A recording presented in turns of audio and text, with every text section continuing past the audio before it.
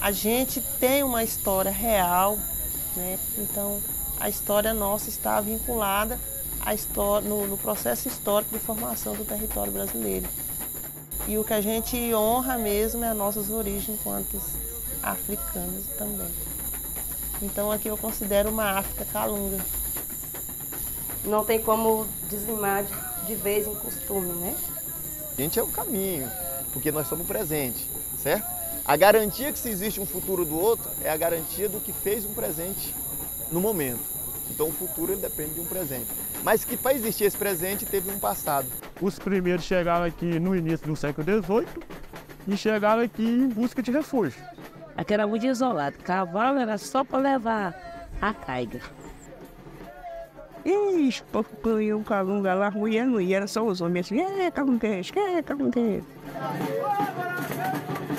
E a mandioca ela é uma qualidade de cereais que Deus deixou no mundo, que mata a fome de todo mundo. Que onde tiver um pé de mandioca, ninguém passa fome.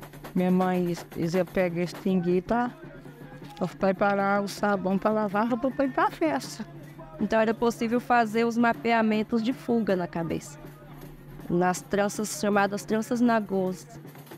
Então a mensagem que eu deixaria para esses companheiros, para todos que puder ver esse vídeo, né, que estiver vendo, é que pense que o nós é a melhor coisa para mim.